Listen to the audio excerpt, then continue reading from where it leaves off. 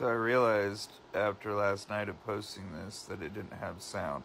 So that first baffle is glued. Yeah, it looks kind of crappy, but, it gives you a generalistic idea of what I'm doing and how I'm building this sump from an old 20-gallon that used to be a pea puffer tank and, what else was it? Clown gobies? I think that's what they were. Anyways, long story short, I am doing a voiceover for this right now. Gonna repost the video in like a few minutes.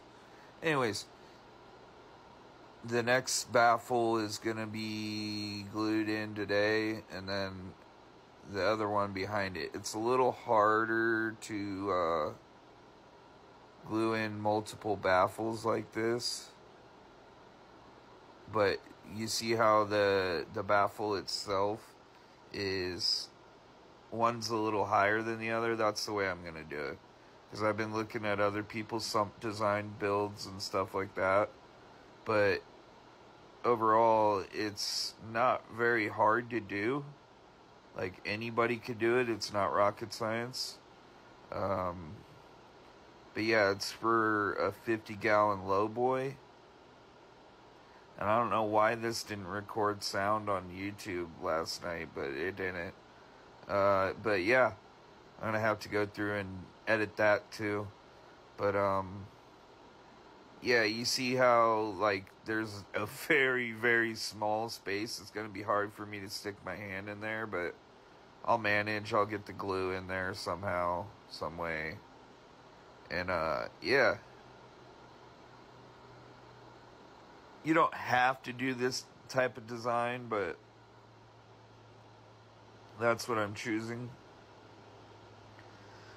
The 50-gallon lowboy is right over around the corner from this tank right now. It's just sitting in another room. I just bought it like 2 weeks ago. Yeah, it's used, but it was a frag tank before, and it's going to be a frag tank again. Here's the 50-gallon lowboy right there. Like I said, around the corner from the other one. But yeah, it's going to be my first sump build in a long time. I mean, I've had sumps before, but I've never done a sump build myself. I can't say I have. But yeah, that is going to replace the 25-gallon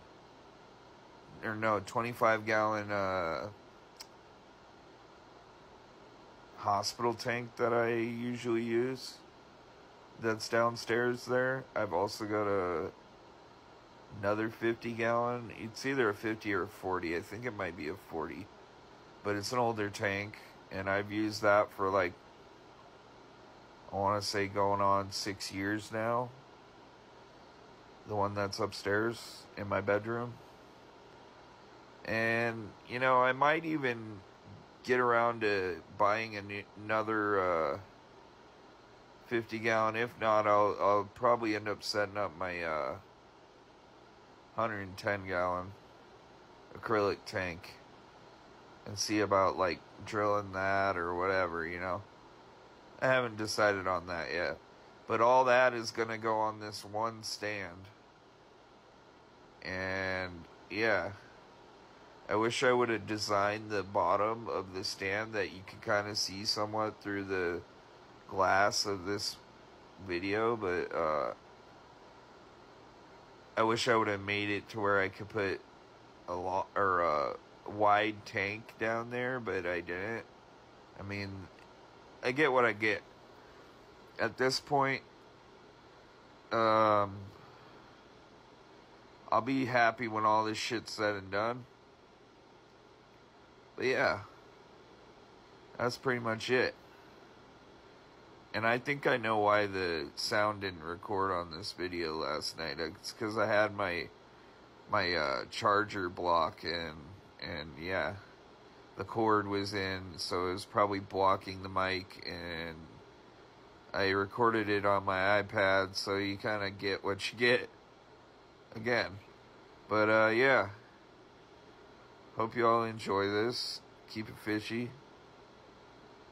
From your boy, Nick the Dick.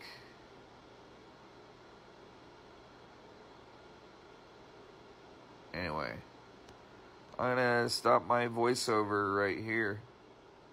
Even though there's like, what, 15 more seconds? But yeah, pretty much where those last two baffles on the left are is where I'm gonna glue them. And the box is just in there for reference and to kind of hold that baffle up for the video.